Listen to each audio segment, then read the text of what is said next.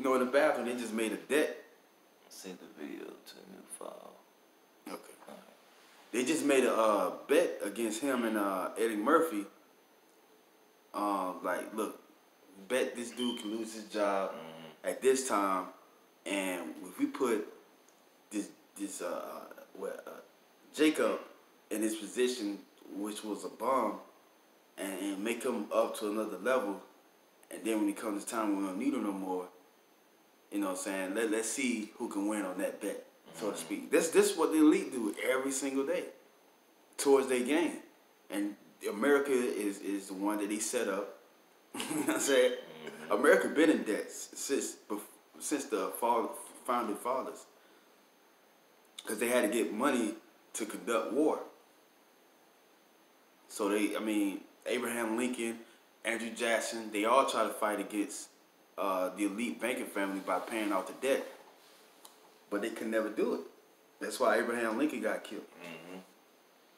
It says debt is a slippery slope, and one small move can crash the entire debt-based system.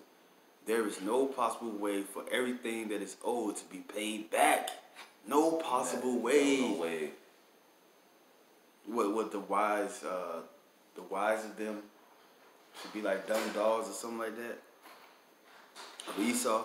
Nor will the government and their enslaved minions agree to financial cuts necessary for an economically sustainable future. That's it on that, man. Esau is finished, man.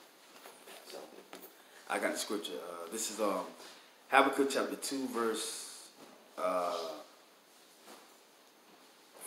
Ye also, because also because he transgressed by wine, he is a proud man, neither keepeth at home. See, even turkey, grease, it's everywhere, man. And cannot be satisfied, but gathereth unto him all nations, and heapeth unto him all people. Should not all these take up a parable against him, and a taunting proverb against him? I showed a video recently where it was on RT about turkey burning $1.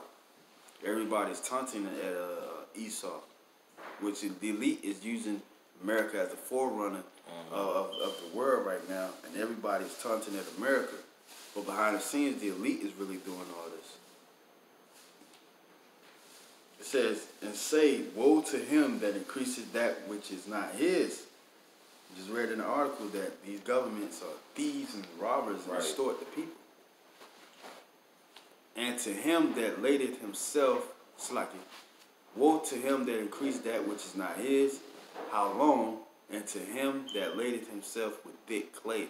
That thick clay is that debt. So the Lord is going to rise up